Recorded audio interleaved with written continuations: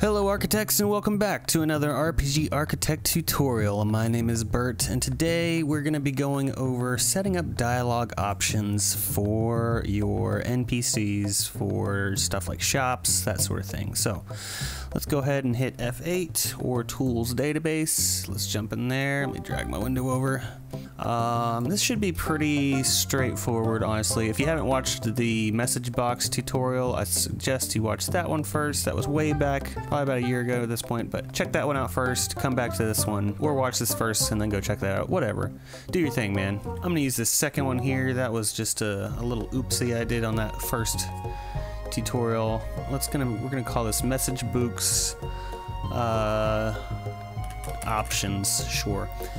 I'm gonna get rid of basically these three elements. Just gonna start with my BG. I'm gonna reposition this one.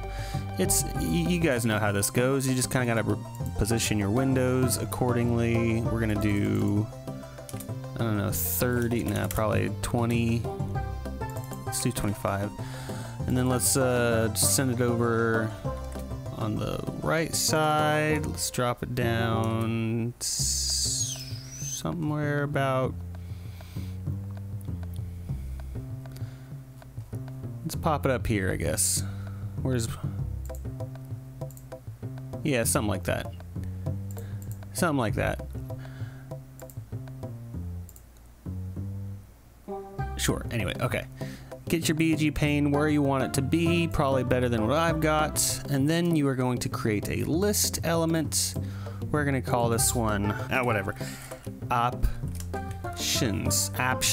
We're going to call it options. There we go. This is our list element. We need to change this user interface type. I was getting ahead of myself. Change this from message box to dialogue. Then down here below, we're going to change the background element. We're going to set it to BG. We're going to do the options element to options.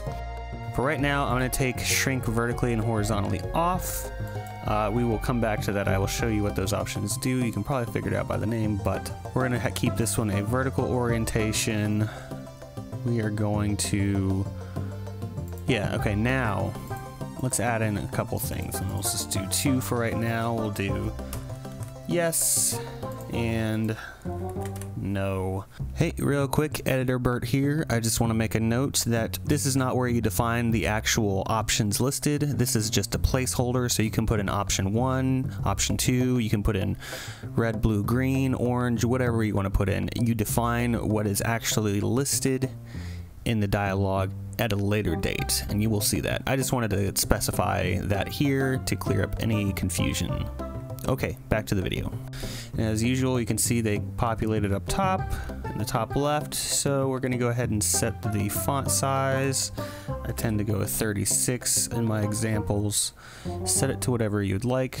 We are going to send it over with the position relative X, 60 to start, send it over a little bit more. We're going to drop it down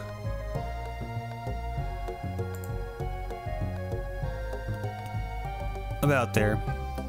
Let's see, let's go ahead and on item appearance, let's do text margin bottom. We'll do 10. Okay, yeah, let's do 15.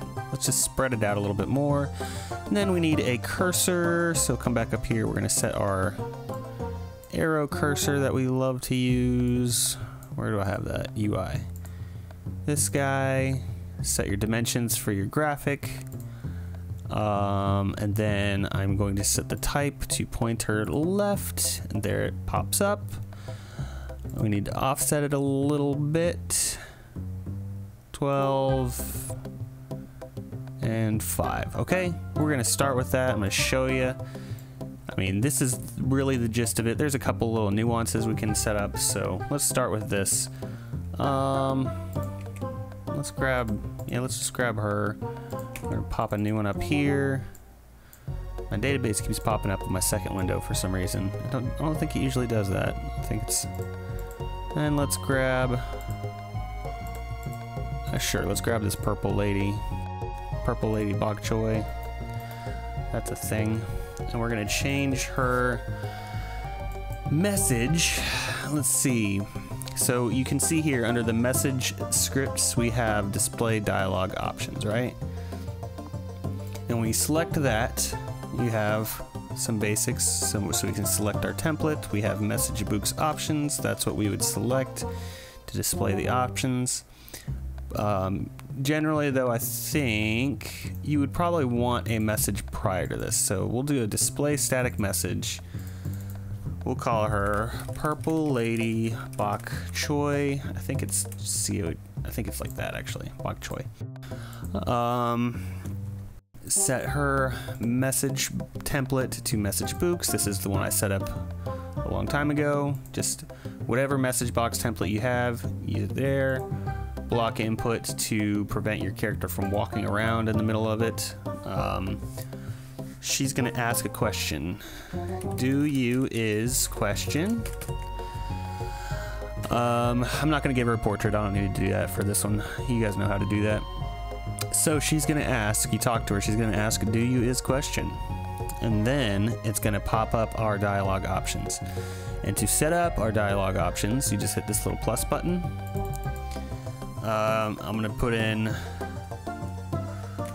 what? And I'm gonna do another one. And I'm gonna put in yes. This is super confusing, right? Here, I'll tell you what, let me, just to not be so weird, I'll do yes, and I'll do what is the second one as my no. That makes sense, yeah? Okay, that one little change. And then you can see up here, you can cancel the dialogue option if you would like, set it there, or if you would like to have this message stay up on the screen, you click maintain last message displayed. So if I didn't have this clicked, she would ask this, and then it would go away, and you would just have your options there, okay? That makes sense, right? So then you can see below each option, you have another script. So when you select yes, she can say, I'll just have her display another message, right? She'll say, congratulations. And then, oh, use your message box template. Call her Purple Lady Bok Choy. And if you say what, she'll say, do message box. Just copy this, just save my some time. I can't talk, save some time. Purple Lady Bok Choy, if you say what, she'll say, you know what? You're right. There we go. Okay. Let's just test that out, see what happens. Should be bueno. Drag this guy over. Let's go talk to her. Do you is question? Yes. What? So we'll say yes, and we can scroll through our options. Yes. Congratulations. And it ends. We'll go to her again. Do you is question? What? You know what? You're right. There we go. Okay. Now you may have noticed that I have all this extra space, and that's because I just set it up poorly initially. But let's go back into our database. Now, if you say you have some options or some dialogue options where you have two choices, but what if you had later in the game you have some that had 3 or 4 choices? So let's just type in option 3, option 4. Okay, I can set it up like this, but if I come back here, run it again, just show you. If I talk to her, she's still only going to give me 2 options because that's what I set up in the script here. I only gave her 2 options. But if I add another option, let's just say option 3, and I'm not going to add a script. You guys know. You guys understand the scripting. Option 3, I come over here and talk to her. To use question, option 3 is now available. So what you can do, I swear I gotta drag it over every time. Okay, it's fine.